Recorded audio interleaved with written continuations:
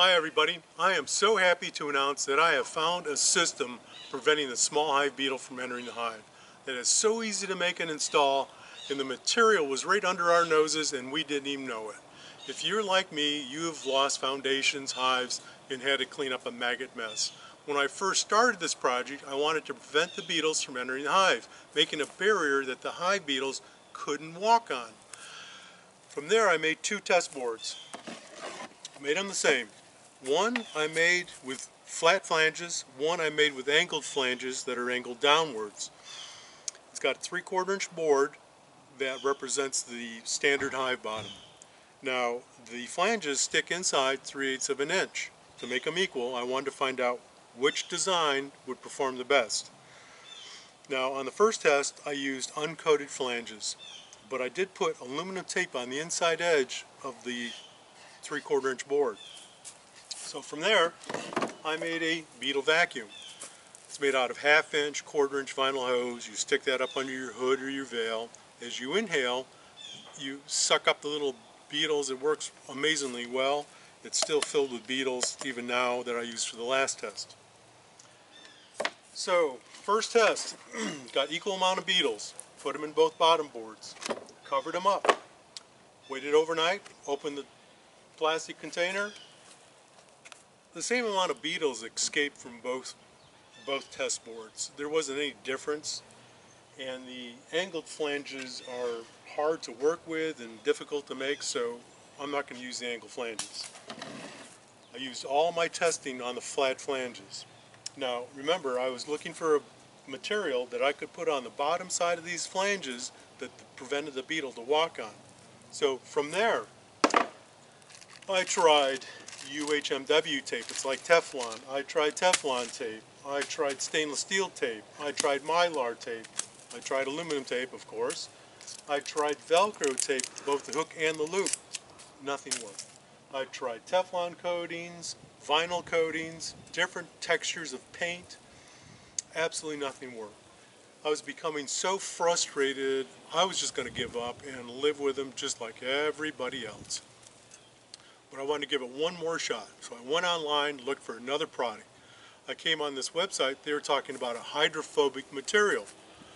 So I investigated that further and found out the company Rust-Oleum makes it. It was called Never Wet. So I went to the big box store, got the Never Wet, made a new set of flanges, put it on the bottom, got the beetles, put them in the trap, covered them up. Next morning, beetles are still in the trap. So I put honey and pollen on the outside to try to lure them out, cover them up for another night. They were still in the trap. So I got a bright light and I shined inside the trap in the corners where they're all huddled up. They'd scurry around, they'd climb up on the aluminum tape, then they'd start to climb on the Never Wet and fall right back down. So apparently the surface of the Never Wet that repels the water actually repels the pads on the beetle's feet so they can't walk on it. Eureka! I found something that works. So from there, went to the hardware store, got 20-inch aluminum flashing, 16-inch aluminum flashing. I cut each strip 1 1/8 inches, which would give you 3/8 of an inch that sticks on the inside. Now, I tried all different ways to try to attach these things, pins, clamps, nails, nothing worked. Staples, just a staple gun, one staple at the top works perfect. You can make them close together so you don't get much waste. They won't wobble back and forth. Now, I had a bunch of hives to do, so I used a paper cutter. You can cut a bunch of strips in a short time. But if you don't want to make this investment, a pair of scissors will work just fine. Now this is the product information sheet from Rust-Oleum about Never Wet. And it states that it has been used in the food and cosmetics industry for 20 years and it has been deemed safe by the EPA. Now that is a big thumbs up for me because I wanted something safe for my bees. So for your mounting board, just take a piece of plywood. You can make this as long as you want, do as many strips as you want. You angle it backwards, so when you place the board on top of the aluminum or the ply board, you've got a firm mount for it to be sprayed. So for product or safety, use a rubber glove or nitrile glove. You dampen a cloth with the acetone. Wipe the acetone on the one side. As soon as that dries, wipe it down again with a dry cloth. Take step 1, spray it on, wait 30 minutes. Take step 2, spray that on, wait 24 hours. It's done. It's as simple as that. It is done.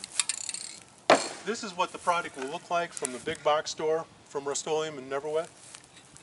Now, all you got to do is pop the strips off, come over to your bottom board.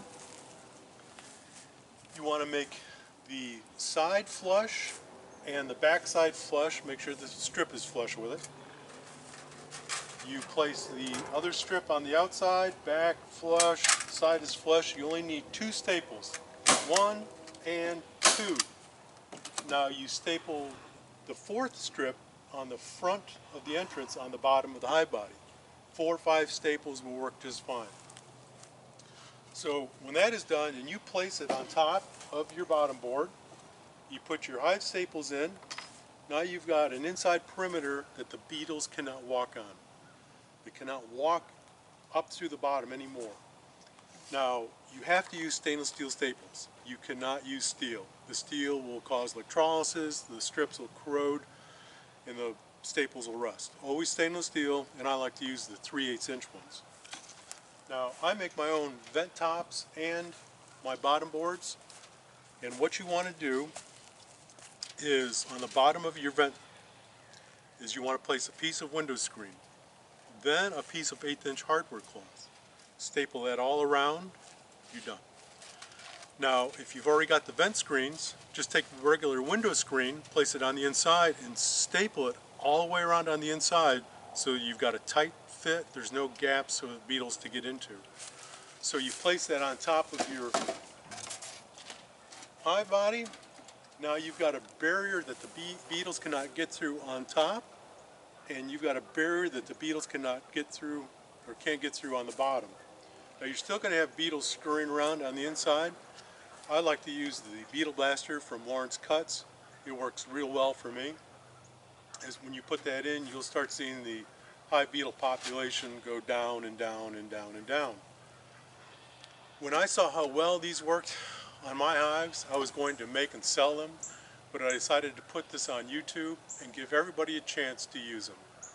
And I have spent countless hours searching and testing each product before I found one that works. Now I'm going to rely on the generosity of the honeybee community, and if you could send me a donation for this great idea, it would be greatly appreciated. And thank you for watching this video, and good luck with your honeybees.